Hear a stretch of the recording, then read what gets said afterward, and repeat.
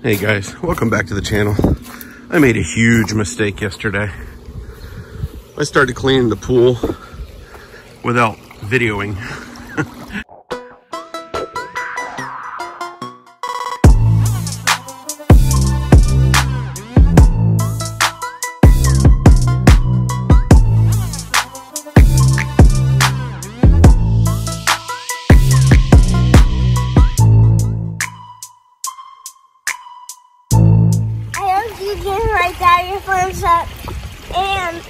And subscribe to my daddy's channel.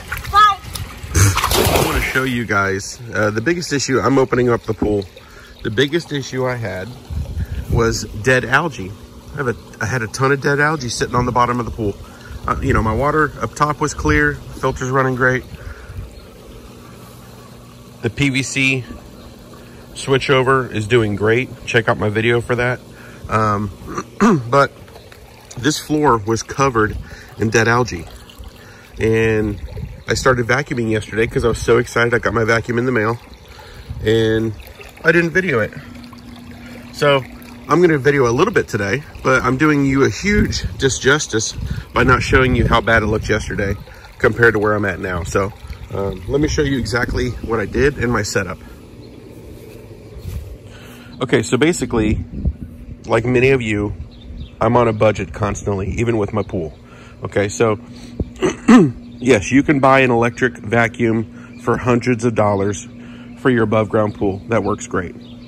I don't like to spend hundreds of dollars when it comes to my pool. So I bought that for right around 30 bucks. I bought the hose, 24-foot hose, for right around 30 bucks. And I bought this little 9-inch pool connector. That's about 6 bucks. I can't remember exactly what I paid. I'm going to put links in the description for this stuff right here. So basically, you can have a complete, if you have an Intex pool or something similar, you can have a complete vacuum setup.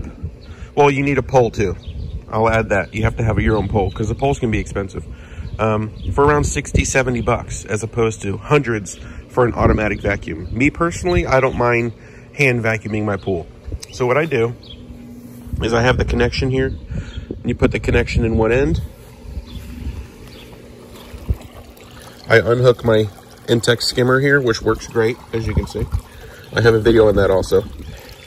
And I just put the hose connection right to here, okay? I shut the other port. I close it off, just like it is there.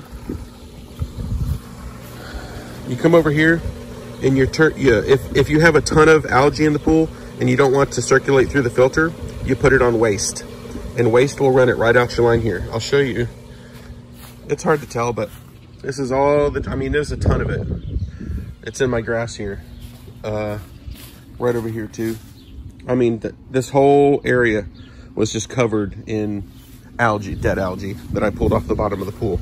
So let me hook it all up here and I'll show you, give you a sample of what it was like. I'm gonna try to do this one-handed because my son is not here right now. And I don't know how well it's gonna show up. But basically, you know, and the brush does a lot. This one has bristles on it. So you just kind of, I go slow, I don't go too fast. But it covers a lot of section at one time as you're going.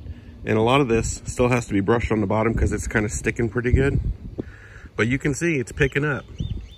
And the best part about it, if you miss a spot that didn't hit the brushes, I just kind of hit it again with the bristles underneath there.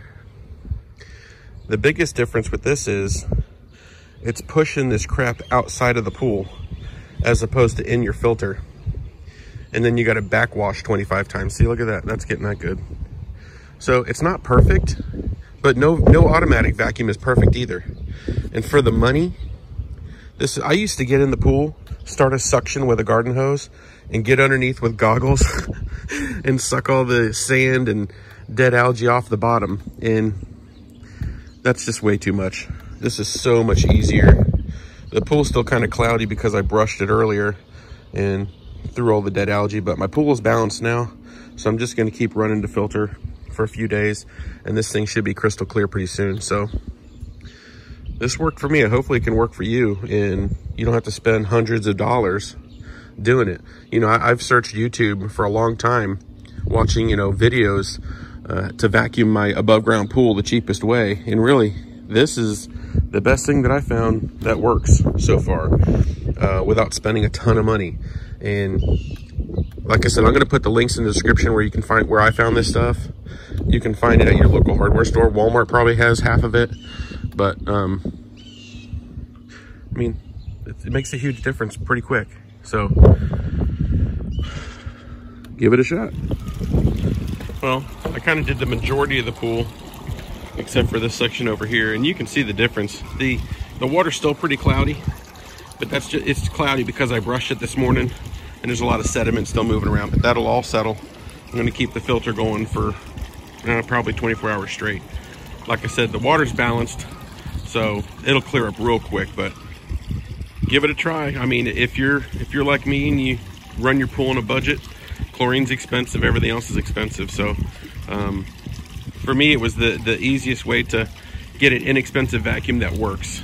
So basically, you need your vacuum, you need to pull the hose, the connection, sorry, loud vehicle going by, the connection, which is only about $6. There is that little basket on your filter before your water gets to the filter. If you get debris pulled up, you'll just have to clean that out every once in a while, and then run a line out to your grass or wherever and dump that nasty water out. Don't put it back in your filter. That's what a lot of people do.